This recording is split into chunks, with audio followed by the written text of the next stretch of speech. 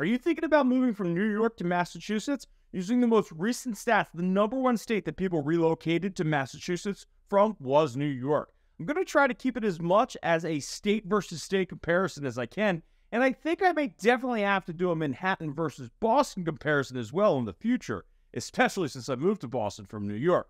Let's talk about a comparison of these two states and give you a little bit of what to expect if you're considering making the move from New York to Massachusetts. But first, my name is Jeff Chubb, and I'm a recovering investment banker turned real estate agent, and I've sold more than 1,000 houses.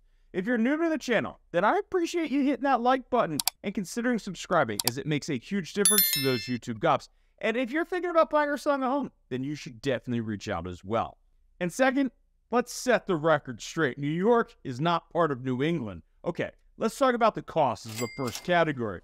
As two northern states, neither are exactly a bargain to live in. Generally speaking, the more north in New York that you go, well, the better value you get, or the less expensive it is, I should say. Similarly, and generally speaking, the more west you go in Massachusetts, then the less expensive it becomes.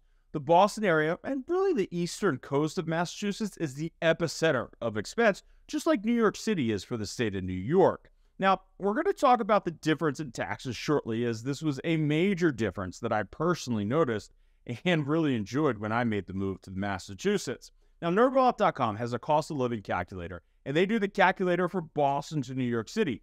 They state that the cost of living is 60% higher in New York than it is in Boston. In other words, $100,000 of pre-tax money if you live in Boston is the equivalent to $169,935 in Manhattan. Now, I know I said I was going to try to stay away from a city-to-city comparison, but I just thought that one was a very relevant data point. When you look at it from a full state versus state, according to MyLifeElsewhere.com, Massachusetts is 13% more expensive than New York. Meanwhile, according to Nextburg.com, the median household income for Massachusetts is $89,645 compared to New York's $74,314. Now let's talk about the housing market, as it's a major part of the cost. Again, using data from Nextburg, the median price for a single-family home is $561,403 in Massachusetts, and this is compared to New York's median sales price of $397,093. More than price, there were some other differences that I thought were really worth noting. For example, the average property tax in Massachusetts was $5,351, and this is compared to New York's $5,974. Another interesting stat that I found was that single-family housing stock accounts for 52% of the dwellings in Massachusetts, and this is compared to 42% in New York. Meanwhile, Massachusetts has a 63% home ownership rate compared to 55% for New York. I don't think it's necessarily fair to pick a town in New York and try to compare it to a town in Massachusetts because my general knowledge of towns in New York is, well, to say the least, lacking. What I would say is that if you are looking for some suggestions of areas or towns that could fit your needs, then you should give me a call. Let's talk about what's important to you and your price range, and then I could probably point you in a right direction or two. Now, the big takeaway is that housing in the state of Massachusetts on a whole is more expensive. But if you're doing a Boston Metro versus New York City Metro, then Boston is going to win that competition every day of the week and, well, twice on Sunday. Now, a quick personal note is that I grew up in Delaware. If I'd come from Delaware straight to Boston, then my perception would have been, holy mother of pearl, this place is expensive. Instead, I had the sticker shock of going from Delaware to New York City, then New York City to Boston. The pit stop in New York actually reset my housing value chart, if you will. When I came to Boston, I actually thought real estate was cheap because, well, I was used to New York City prices. But let's talk weather. They are relatively equal in that regard. It seems that if you live in the Buffalo or Syracuse area, then you may be glutton for some punishment in the winter months thanks to the Great Lakes. We don't really have that here. When people think of Massachusetts, everyone always brings up cold and harsh winters. Just like if you live in New York, people always immediately assume that, well, you live in New York City. Now, granted, I live off the coast, but I really don't think that they are that bad, the winters. The northern part of Boston definitely gets more of a snow beating than the southern part of the state, but I really don't think it's that bad, like I said. The big thing is that New York is huge. The weather in New York City is going to be most likely a little different than in Albany, which will probably be a little bit different than Syracuse and Buffalo. I may be a little biased here, but I put this win in the Massachusetts column. But I could easily see how someone would say, this is actually a tie. Now, let's talk taxes. Fun story. My first job was in New York City. I thought a city tax was, well, kind of a standard thing. So when I got my second job up here in Boston, I remember spending what would be considered a decent amount of time trying to figure out what the Boston city tax was. And spoiler alert, it was zero. Massachusetts has the nickname of Taxachusetts, and I think that is a rather unfair nickname. If anything, it should be called Feachusetts. There are small incremental fees all over the place, which, well, let's be honest, are really taxes. Now, it's a death by a million cuts, quite frankly, but let's start with the income tax. Massachusetts is 5%. Massachusetts also has a recently voted in millionaire tax that increases the rate to 9% for anything over $1 million. Now, New York has 9 income tax rates ranging from 4% to 10.9%. The 4% range actually disappears pretty quickly as a heads up. Now, let's say it this way. If you're making $50,000 a year, then your income tax rate is 5.85%. Now, as I mentioned, there's not a city tax for Boston, but the city of New York does have an additional tax that ranges from 3.078% to 3.876%, plus an additional set amount. As an example, if you make over $50,000, then you'd also owe 3.876% plus an additional $1,813. And New York State has a sales tax of 4%. And if you live in the city, then you would owe an additional 4.5% plus an additional 0.375% for a metropolitan commuter transportation district surcharge. Man, you just can't make this stuff up. So total sales tax in New York City is 8.875%. In Massachusetts, the sales tax is 6.25%. There's no additional sales tax for the city of Boston.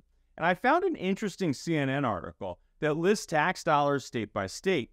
It lists New York as the #1 state for total taxes per $1,000. This is compared to Massachusetts, which they had ranked as 40th.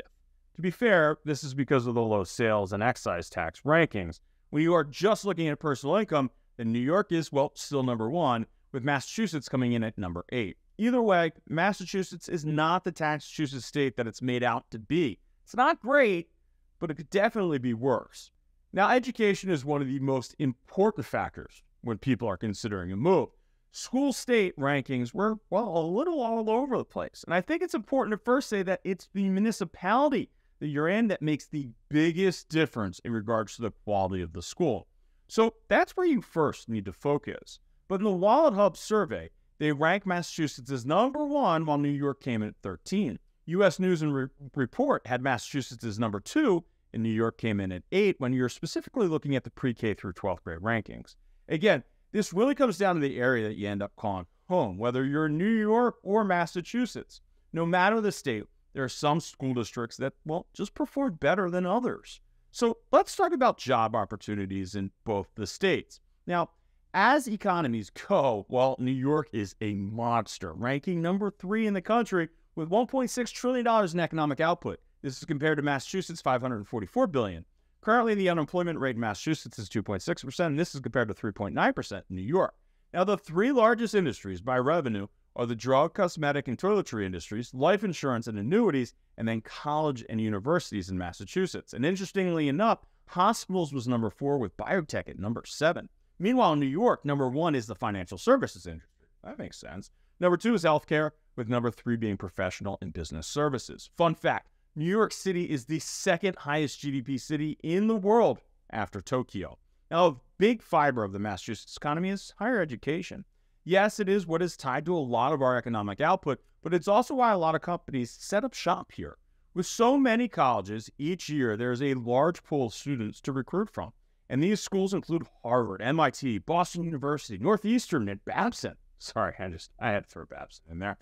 What does the future hold for large cities like New York and Boston? Time? Well, it's going to tell.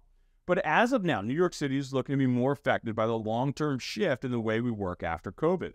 To round it all out, let's finish it up by talking about what each state has to offer from outdoor activities and general entertainment.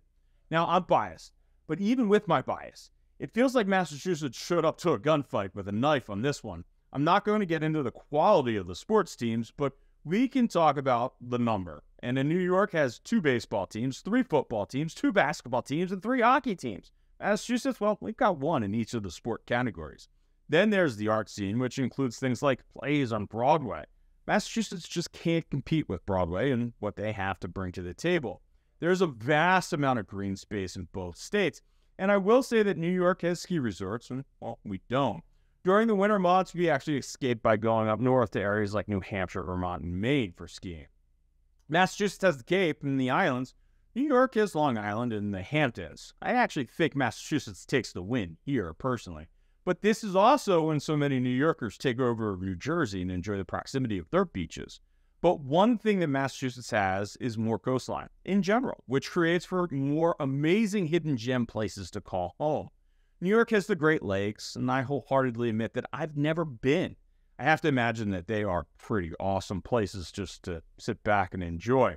Now, I guess the important thing to realize is that if you're coming from New York and you've enjoyed everything that they have to offer, then no, Massachusetts, well, it's no slouch either.